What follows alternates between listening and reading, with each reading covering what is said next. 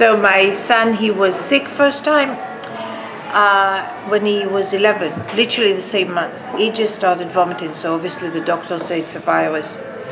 And that's why Crohn's is a disease that is so easily misdiagnosed. It goes under the carpet, under the radar rather, because everybody has stomachache, and a lot of kids have viruses and they throw up, so it's very common to have a stomachache. But the funny part was that it went on for 3 weeks, and after 3 weeks he took no medication, if I remember, and then it went away. And then he started losing weight slowly, but the sign was he had constantly and continuously bad smell from his really bad breath. Very bad breath. And everybody gave him a hard time, wash it, and he did. And of course I would protect him and say, leave him alone, leave him alone. But I kept on going back to the doctor and I insisted. I said, something is not right. Mother's instinct. At the end, when he was diagnosed, he told my son, he said, you know, mothers always know best. Because what happened is only in January, he had, the second time, he started vomiting. And by then, I was hysterical. He became so skinny. He was 33 kilos and he was white. And I insisted and I said, that's it. And we went to the emergency room at the children's hospital and they gave him blood test and his inflammation level was so high. So of course it was heartbreaking. He had to go through colonoscopy, endoscopy, the whole 9 yards. But anyway, we came back. I think I still live in denial. But in a way it's good because it keeps you optimistic and it gives you strength. I mean, you can't avoid it. I do what I need to do and I take care of him. But in between, when I told the doctor he has very bad breath, he said usually it's bad bacteria in the small intestine. So he said it's usually bad bacteria, you get antibiotics. So he gave him a lot of antibiotics. Like he had to take 9 pills a day, 3 at a time.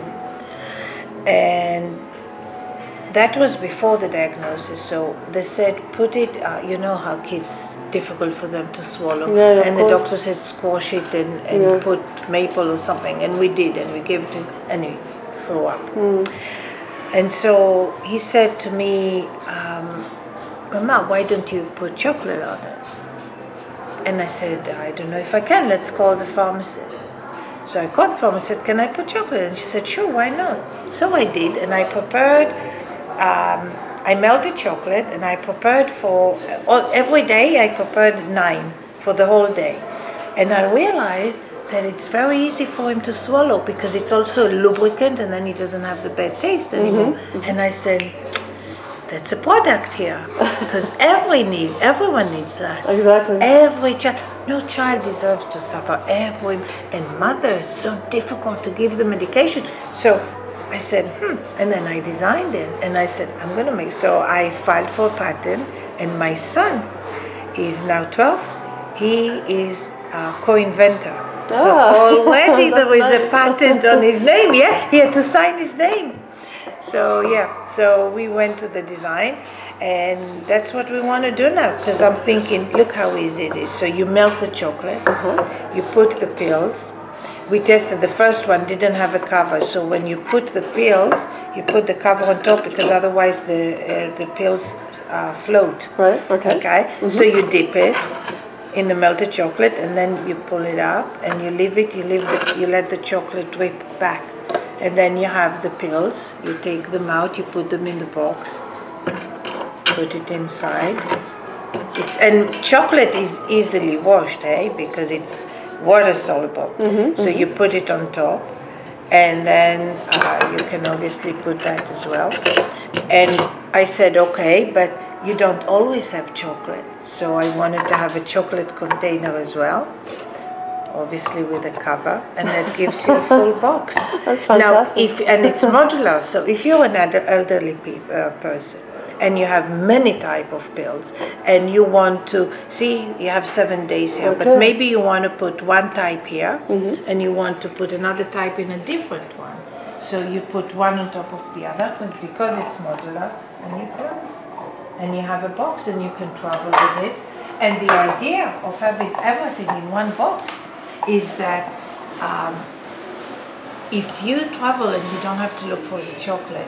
See, I did it at home, so what I did is I took chocolate with a little bit of cream and I melted it. But you can't reuse the chocolate, but because it's with medication. Right. But here, because it's only for medication, you can reuse it. So yeah, so that's the story. Is there the colors?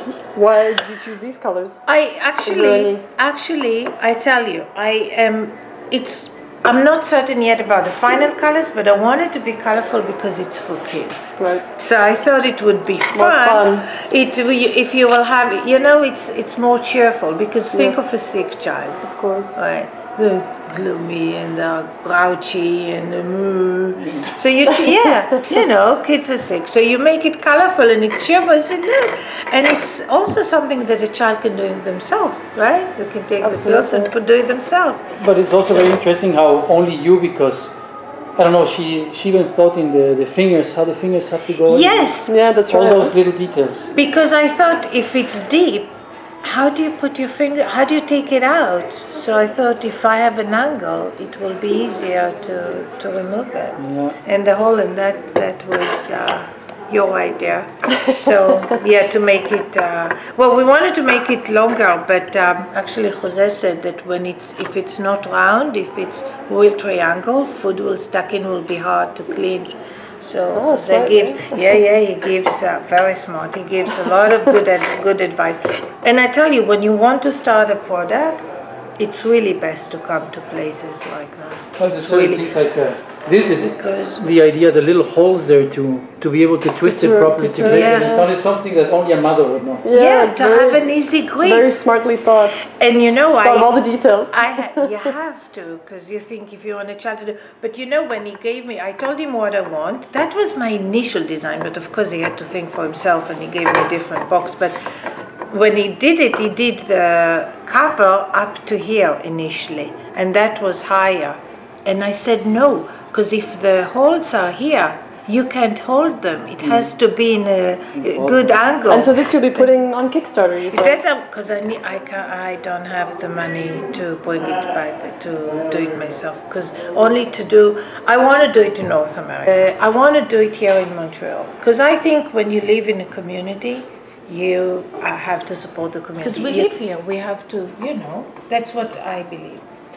And also you can control the quality. Yeah. But if you want to do a prototype, a real serious prototype, when you don't know what you want yet, I mean but you see the mistakes, you can't go and pay thousands of dollars each because you'll never have enough money to make a product. Actually get your product out. Exactly. But it's still reasonable. It's still within my means. And it's perfect, and it shows, and it proves the concept, and it's good enough as a prototype. With that, I can now go and say, that's what I want, that's what you need to do, and now let's go to production. Yeah. Right? Fantastic. There is no need to pay. And I also liked it here because Jose is very, very helpful. What I liked most is that when I came, immediately, actually, Jose said, you don't need to take the highest quality right away. You don't know what.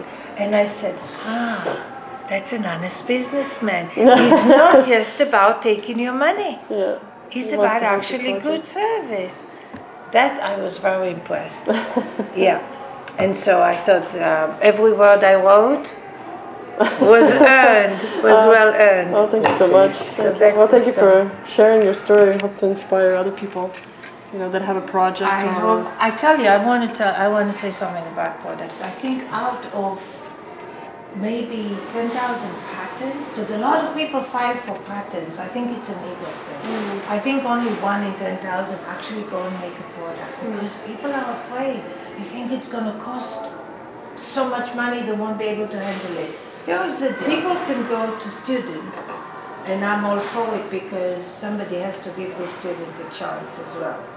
So the student did the design, it was very feasible, it charges $30 an hour. So if you know what you want, worse it will cost you, I don't know, $1,000 if you go back and forth, $1,200. And then you pay, let's say, with a patent, with everything, maybe between $4,000 and $5,000 to start. Now you need the big money, because if you do the for manufacturing, you have to do the mold. That's about $25,000. That's what you have Kickstarter for. Yeah, exactly. And the Kickstarter, so you put, if you believe in it, go for it. If you don't believe in it, don't file for a patent. Yeah, that's right. Because unless you put, now the beauty of Kickstarter is that the demand, by the way, to have a prototype. You can't just have renders anymore. That's right. That's good. Yeah, because people abused, right? Yeah. So they want to see a prototype, and that is the best feedback ever. Because if you say, I want, let's say, $40,000, and you get it, that means you're going to sell well, because there is good reaction. People believe in what you do. Right. And if they don't, so you lost $5,000. But either you start and you go, it's feasible, and it's so worth it. Look at it, I'm so proud. You know, my husband insisted, my son, he had a test 2 days ago at the hospital as well. So while we were waiting for him, my husband said, ask the nurse, because I don't go and talk about it to everybody yet.